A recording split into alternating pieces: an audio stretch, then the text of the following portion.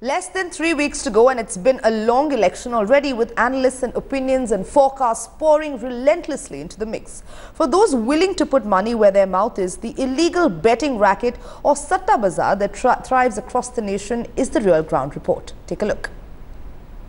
My grandmother.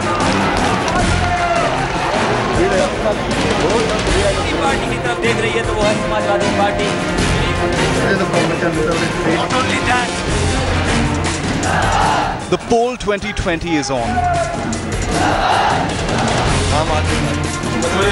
The bookies are playing to win. Who will be India's next Prime Minister? Is the Modi wave for real? Punters predict the seats and the winners. Congress car है 67, 69 और BJP car है 247, 249. Armed with our cameras, we reach Delhi's Chandni Chowk, the bookies' biggest den. Crores are at stake here. Bets pouring in from Ludhiana to Lucknow. It's a fight of the heavyweights in Amritsar. Captain Amarinder Singh versus Arun Jaitley. Punters share the latest rates. Amritsar का भाव आ रहा है 65-75 Amarinder captain. अच्छा. अब तुम जेटली को जिताओगे तो तुम्हारे को 10,000 रुपए 7500 हारोगे और तुम 10,000 जीतोगे. और अमरिंदर को जिताओगे तुम्हारे को 10,000 रुपए हारोगे, जीतोगे 6500. The punters opine a tough going for Jaitley. In Chandigarh, former rail minister Pawan Bansal lags behind the Aam Aadmi Party's Gul Panag and the BJP's Kiran Kher. ये चंडीगढ़ वाली सीट का गुल पनाग और वो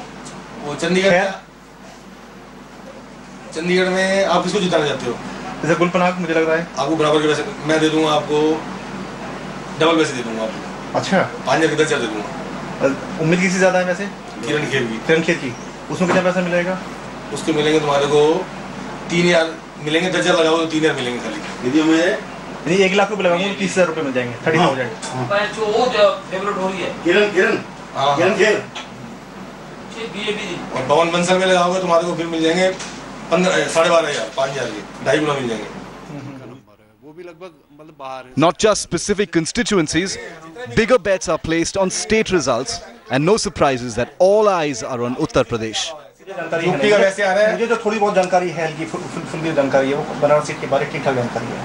यहाँ आपको बनारस का भाव तो कल एक सीट का भाव तो कल मिलेगा. वैसे यूपी का सीट तो पूरा प्रॉपर मिल जाएगा आपको. 51, 53 सीट दिखा रहे हैं बीजेपी की. 12-13 दिखा रहे हैं मायावती की. ठीक है. और 9-10 मुलायम की है, 4-5 कांग्रेस की है. ऐसे. And now listen in to find out who the bookies' favourites are on the 7 Delhi seats. जैसा आप कह रहे हो ना 5 सीट दिल्ली में दे रहे हो, लगभग कितने परसेंट से ठीक रहता है आपका असेसमेंट? कुछ किसी के नहीं होता. ये तो सट्टा ब्याज चलता है हमारे. हम तो झांटू हैं और बड़े-बड़े चाचा बताता बैठे हैं. दिल्ली में आपकी कितनी सीटें हैं? आपको उम्मीद थी?